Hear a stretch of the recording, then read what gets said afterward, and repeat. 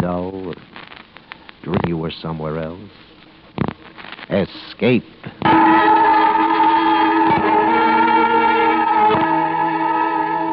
Of a man who is to die at the hands, as Hugh Cave tells it in his silent horror.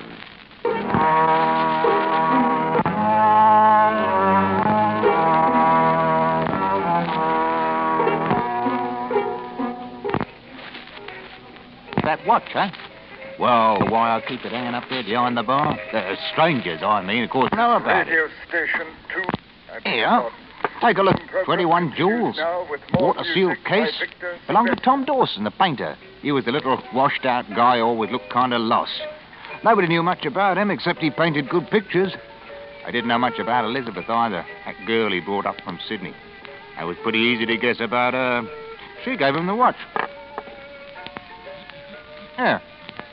Still runs if you want it. See? Got quite a tick if you hold it close up to your ear. Sounds a little like jungle drums way off in the distance. I suppose that's how it sounded to Tom Dawson there at the last, when that watch meant life or death and they were waiting for him out there in the darkness. Oh, that's quite a story. Only it's kind of hard to know where it starts, see? With Elizabeth, perhaps. Anyhow, Tom was telling it himself in his own words. I think he'd start with Elizabeth.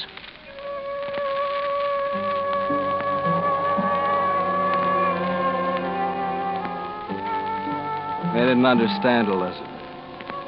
How it was between us, what she meant to me. None of them did. They gossiped a lot the way they always do in tropic ports. But they didn't really know anything about Elizabeth. They didn't know how sweet and how convincing she could be. How she could wrap a man around her finger. Like the time she gave me the watch. Go on, Tom, open it. I want to see if you like it. Like what, Elizabeth? Open it and see. You come home with a package and... It's a watch. Mm-hmm. It's a good one, too. It's made for the tropics. All sealed and everything. It'll run forever. Yeah, honey, but where'd you find a watch like this in Port Moresby? Well, I didn't exactly. I got it from Captain Ducar. Ducar? He has a trading schooner. I used to know him in Sydney. Yes, I think I've heard him mentioned recently around the bar at the hotel. Probably. He's been in port for a couple of weeks. Do you really like it, Tom? The watch, I mean. Sure, baby. Who wouldn't? Now, you can always tell just how long you've been away from me. In that case, I won't need it all. It sounds like a heartbeat when you hold it close. I guess that's what it is in a way. A heartbeat of time. Measuring out your life. My life. Second by second. Oh, Tom, that's a morbid idea. Do you love me? Crazy about you. You don't have to bring me presents to keep me that way. I wanted to, Tom. Yeah, I know, but this thing's too expensive, Elizabeth. I can't keep it. But you must. I gave it to you. It's worth a couple of $100. Have you thought of how you're going to pay for it? Well, I had some savings I didn't tell you about. I thought you were flat broke when I ran into you in Sydney. Well, I wasn't, though. Look, Tom, why don't you forget it? Let me worry about it. And anyway, I've already paid for the watch. Why prolong the story? Everybody else knew and I didn't, that's all. Pure self-delusion. Because I had plenty of opportunity to know. Insinuations around the hotel bar, talk along the harbor front, remarks about Pierre Ducar. But like I say, I was crazy about Elizabeth. And I ignored it all, went on painting and didn't know. Maybe I didn't want to know. I'd been out on a 2-day painting trip with one of the native fishing boats. We got back to port a day earlier than I'd expected. It was about midnight when I climbed onto the wharf with my canvases and headed around the harbor front. I walked about 50 yards when I heard it. It came from a schooner moored at the wharf just ahead of me. I walked closer.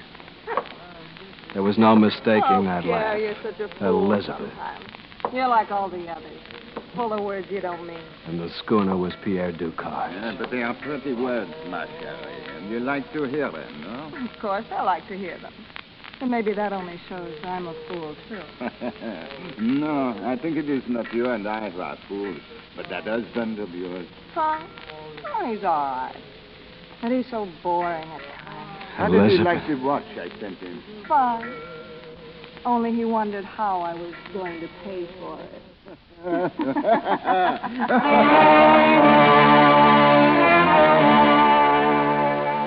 Some men would have killed one or both of them. Other men would have killed themselves. I didn't either. Standing there in the darkness, I realized suddenly that my whole life up to that moment had been completely useless. Nothing. And even Elizabeth, my Elizabeth, had been an illusion of my own, like a painting.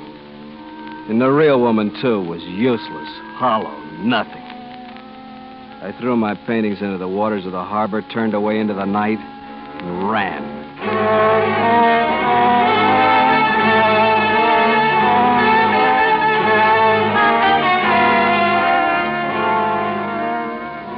Nearly 3 weeks later, my crazy flight from the past had carried me deep into the black heart of New Guinea.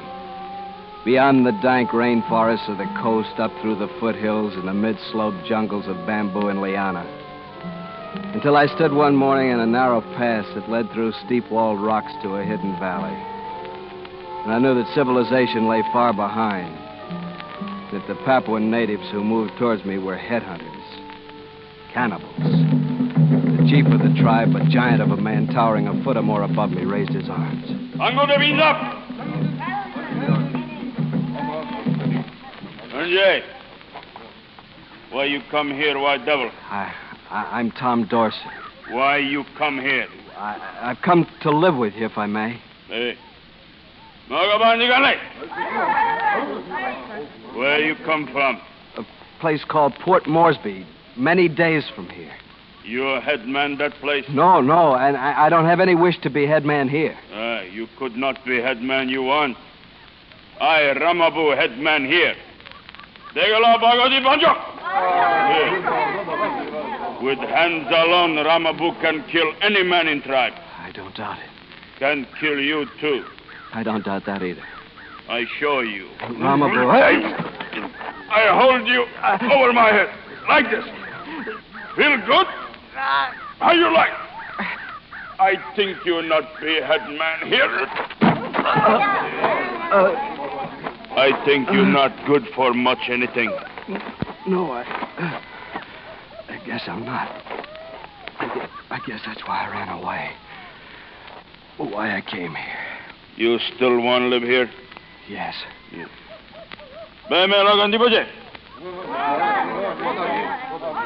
All right, you stay. But you cause trouble, I kill you. Understand? Yes, I understand. Good, that's good. Bonjour.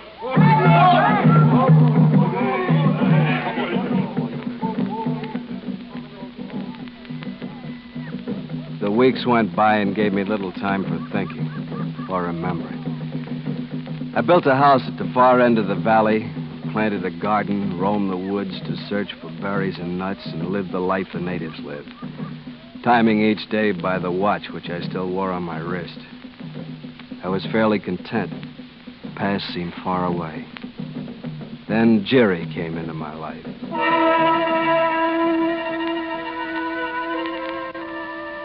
I'd gone exploring in the north end of the valley, and when I came back at dusk, she was waiting in the door of my house. Young, brown-skinned, beautiful. Hello. Hello? My name is Jerry. I've been watching you. Why? Just because. You did not notice me, though. Why should I notice you? Well, are you not like other men? What are you doing here?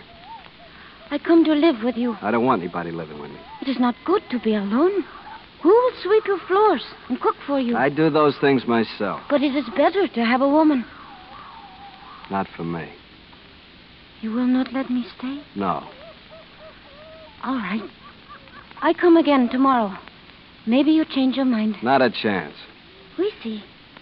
Good night. That was the beginning, and in a way, the beginning of the end. Jerry came back the next day, and the next, and the next. I argued, pled, cursed, but nothing I could do would change that round-eyed persistence of hers in the least. And then I made the first big mistake. It started the whole mess. It involved the watch. You're late tonight. In a little while longer, all the things I cooked for you would be spoiled. What of it? I didn't ask you to come here. I can cook for myself. Bah! Look what I have cooked. Cassava cakes, yams, chestnuts. Jerry, I've told you over and over again, you've got to stop coming here. Why? Because I said so. Perhaps it's because you think I am ugly. You know better than that. You're lovely. That's the trouble. I do not understand you. I mean, you have no business hanging around here. Look, Jerry, I already have a woman, a wife, back in Port Moresby. You love her? Yes. She is coming here again? No, she won't be coming. Then it does not matter. What good is she? That's not the point. Look, she gave me this. See, it says from Elizabeth. That's her name. To Tom. That's me. What is this thing? It's a watch. What does it do? Well, it counts the hours, tells what time the sun will come up, and tells when it'll go down. How does it do these things? Is it magic? Well, yes, in a way you could call it magic. And that is why you will not let me stay? Because the woman has give you this thing? That's right. But she is not coming here? No, she isn't. Tom, you know what I think? No. I think you big fool.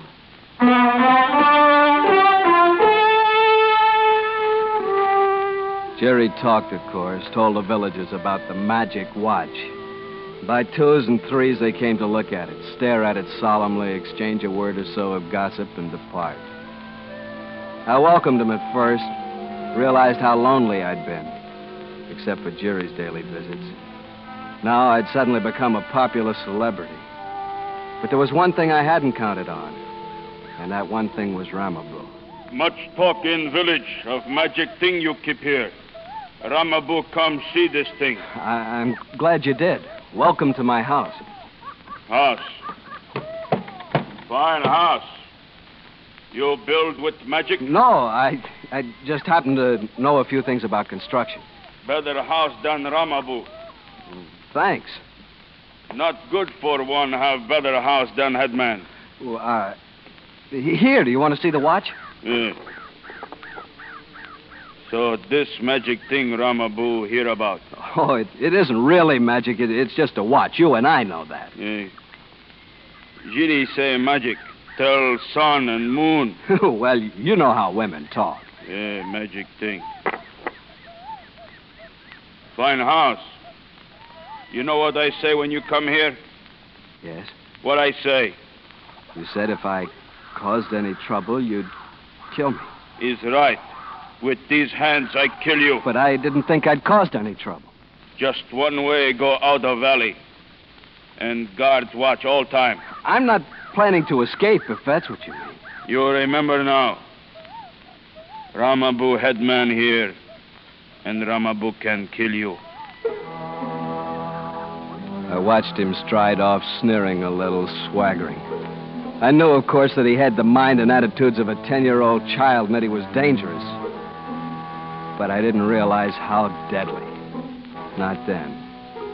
So I went right ahead and made my one big final mistake.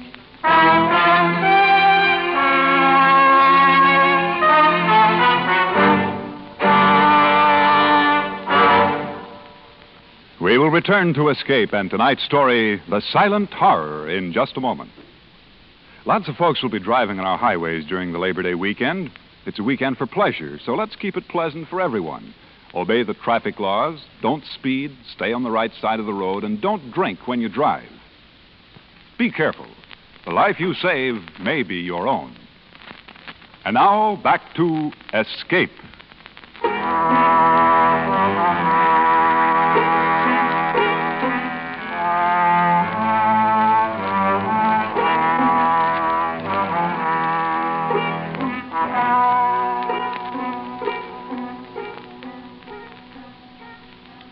This is radio station 2FC, Fort Morse. Yes, that's the watch, all right. radio program It's the same watch that continues figured now. in all of Tom Dawson's troubles, right up to the end.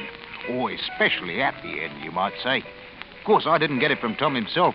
No, a backcountry trader named Will Jonas brought it in one night. It's been hanging there behind the bar ever since. And once in a while, I wind it up when some stranger asks me what it's there for, like you did. Ticks away as good as new.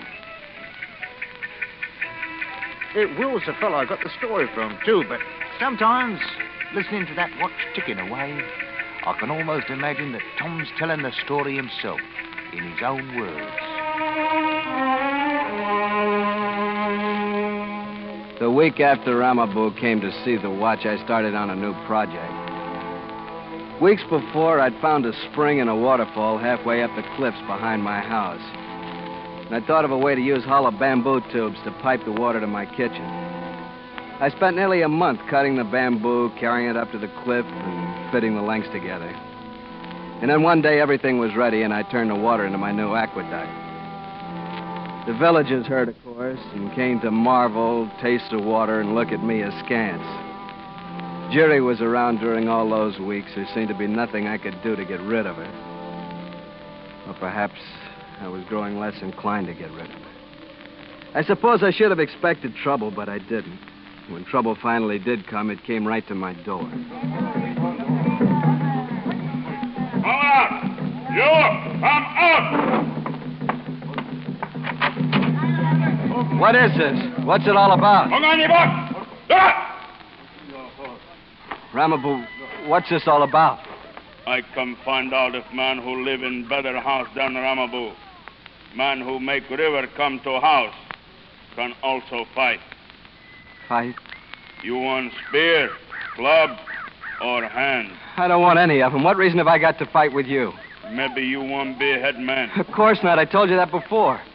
Yes. People say you big man.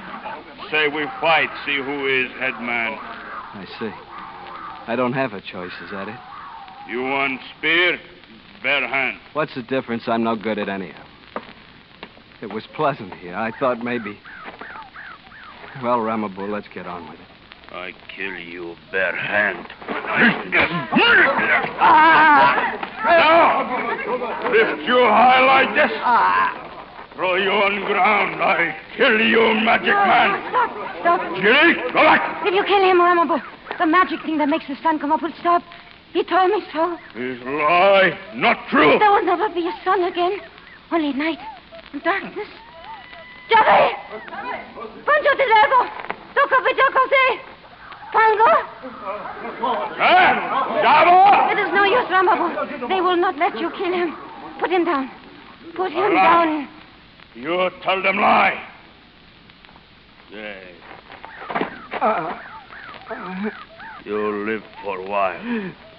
But I think this magic thing like bamboo sway in wind.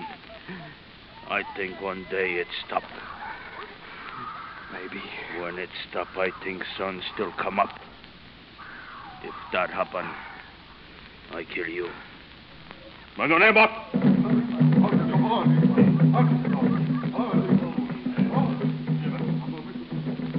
Jerry, I guess I owe you my life, such as it is. Whatever you want of me, it's yours. Do you still love the woman in Port Moresby? No. And do you love me? Jerry, if I dared love any woman, it would be you. I'm bigger fool than you. I wish I let him kill you.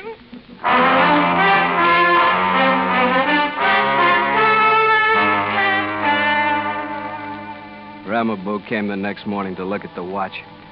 He saw that it was running and left without a word. And he came the next day and the next and the next.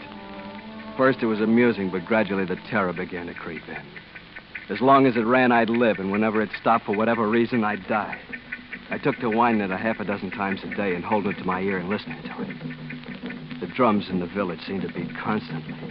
And the drums, the watch, and my own heartbeat became mixed into one crazy quilt of sound.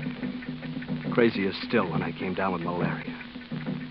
When Ramaboo came and saw the fever in my face, he smiled and left, and I cursed him as I wound the watch for the third time since dawn. 2 nights later, Jerry slipped into my room. You are sick. I have heard you are sick. It's a fever. Where have you been all week? They would not let me come. Tonight, I ran away for a while. What do you mean? I mean, if my father accepts the marriage gift, I am to be the wife of Ramaboo. He is head man. I had no choice. Do you care? What if I did? I ask you, do you? If you were married to me, you could only look forward to being a widow. There is a way. If you Wait. care enough. Here, stop. Oh, what is wrong? Here, let me have it. I gotta get it started. I must have forgotten to wind it. What are you doing? What are you It saying? won't run. It won't run. Ramaboo will find out. But it is running. Hold it to your ear. Huh? It was the drums that stopped. Oh, I thought it was a watch. Tom, I thought it was a watch. Listen. There is a way out of the valley. I know about. So do I, Jerry. There are 20 guards watching. No, I mean another one. It is behind the waterfall where you made the magic thing of bamboo. What? A little path goes up the cliff. Very steep. But I have climbed it. We can go together, if you care. But I'm sick. Maybe in a day or two. If the magic thing stops a day or two, maybe too late. If I'd known about it a week ago, before I caught the In a fever. few days, I may be married to Ramaboo. All right, marry him. Don't say that. I'm sick, Jerry. I can't do it. Go ahead and marry him if you want. Leave me alone.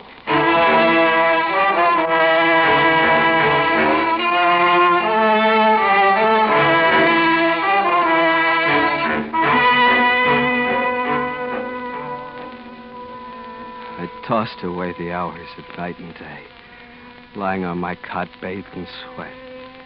And time itself seemed to gel into one great mass of fever with no form nor dimensions. And the fever sang in my ears when I strained to hear the watch. Sometime I mistook the drums of my own heart. I fought to stay awake, to keep my senses to live, fought against odds that grew greater by the hour. Sometimes in my delirium, I thought that Jerry had slipped into the room like a ghost, had wound the watch and talked to me and left. But I could never remember anything that she'd said. And then finally one night, just before dawn, I woke. And suddenly, terror was in the room. The name of the terror was silence. Jerry? Jerry, are you here? There's no sound. It's like it stopped. The watch is broken and stopped. Sometimes in a fever there comes a moment of clarity and strength, and I knew suddenly what I must do. Without trying to find the watch, I leaped from my cot and headed for the waterfall.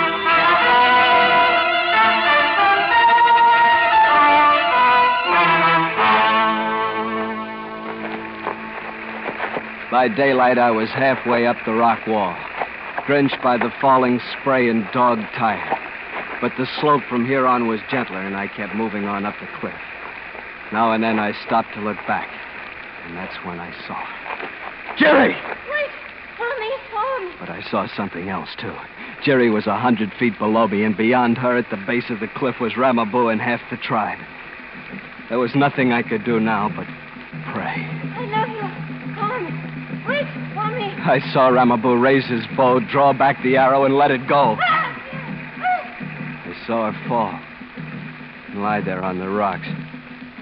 I saw Ramaboo pick her up, carry her back toward the village.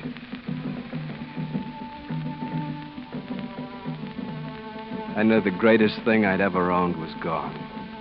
That my life was once again, and this time truly, useless. I turned and plunged into the jungle.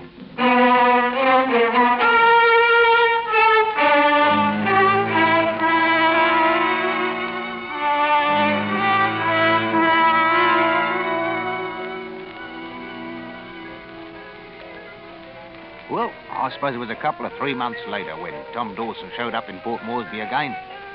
Elizabeth had sold all his paintings and left on Ducard's schooner long before, so Tom moved into his old house and he stayed pretty clear of everybody. Oh, except for a night here in the bar now and then.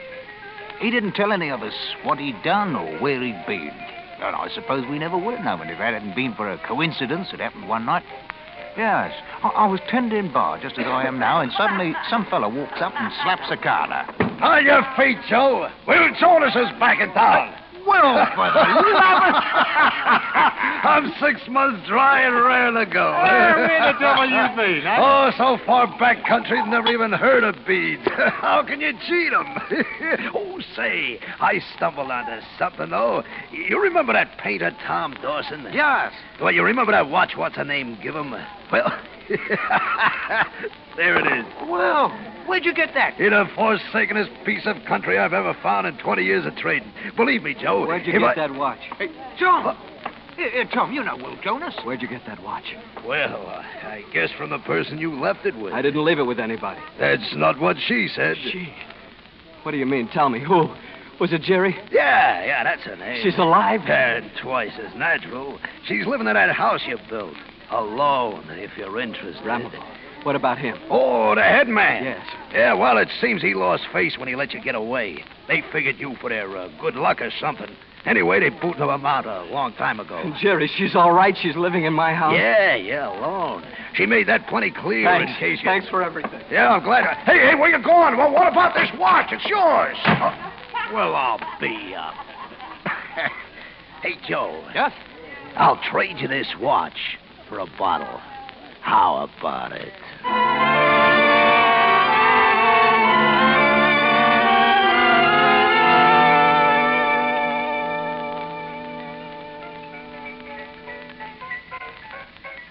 Well, that was 5 or 6 years ago. Nobody around here has ever seen Tom Dawson since. Because all of us have got a pretty good idea where he went, though. Yeah. And I'll lay odds on one thing, stranger. I'll bet you he's happy.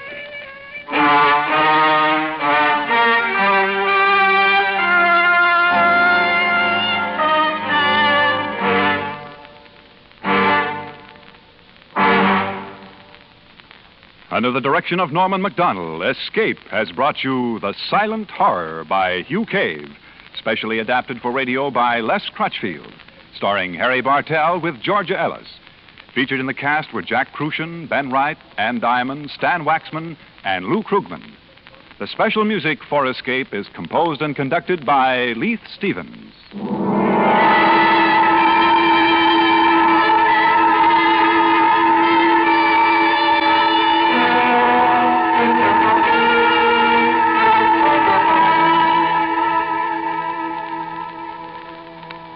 The light heavyweight boxing title goes up on the chopping block later tonight when champ Joey Maxim squares off against challenger Bob Murphy. With this exciting championship go, your Wednesday night fight exclusives on CBS Radio begin another action-packed season. Don't miss it, blow by blow, over most of these same stations later tonight. Next week, Hearthstone of the Death Squad returns to the air. Be sure to listen next week at the same time for the first of this new series. Clarence Cassell speaking.